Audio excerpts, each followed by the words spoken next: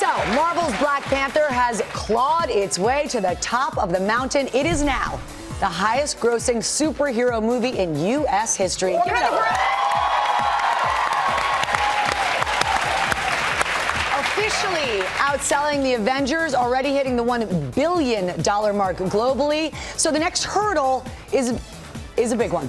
Yeah, are you doing Wakanda Forever? Wakanda Forever. Wakanda Forever. Becoming the highest grossing film of all time. Could it happen? That incredible fiscal feat currently held by Star Wars The Force Awakens, but Black Panther does need a little over $300 million more in box office sales to slink into the history books forever. At this rate, though, it is very clearly a possibility. Over $1 billion.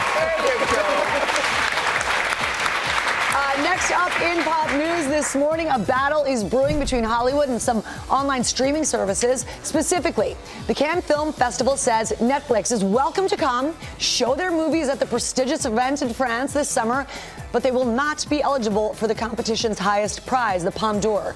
Festival organizers say the Best in Show award is reserved only for films shown in theaters. And Steven Spielberg is weighing in. He, for one, agrees, telling ITV News, once you commit to a television format, you're a TV movie. And if it's a good show, you certainly deserve to be up for an Emmy, but not film awards like those at Cannes or the Oscars. As of now, it does not appear the Academy agrees. It did accept admissions from streaming movies, such as Mudbound, which was nominated for 4 Oscars. What do you guys think about this? Just a matter of time. Yes. Yeah. I will say that the Cannes representative said they'll figure out something because these movies are terrific. Their feeling is they need to have a theatrical release. They need to go through. I agree, Robin. I think the times they are changing. Great movie. So,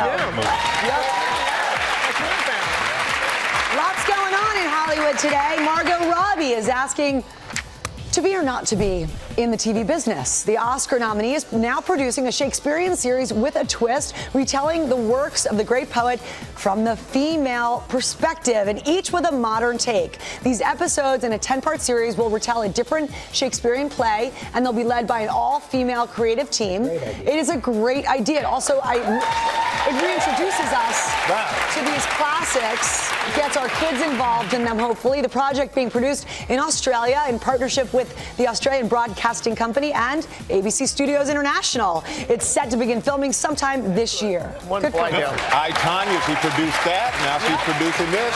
Coming to Force. Absolutely. Little mogul, mini mogul, big mogul, actually. And then finally, this one's for you, Michael Strahan. I know you like cars, right? Love them. Okay, good. So you can own a classic Porsche. I found an amazing deal for you. Okay. A rare 1956 Porsche for less than $6,000. There is a catch. There you can see it. It needs a little work, everybody.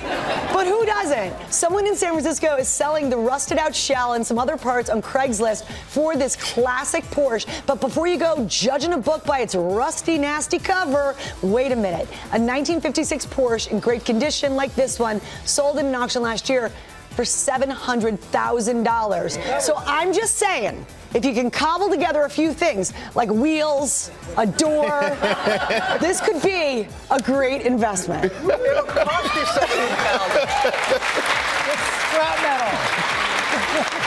You know what? Beauty is in the eye of the beholder. Yes, I'm sticking with my story. Sometimes you got to know when to let it go, okay? But thank you so much, Lara. Great job with Pop News, as always. And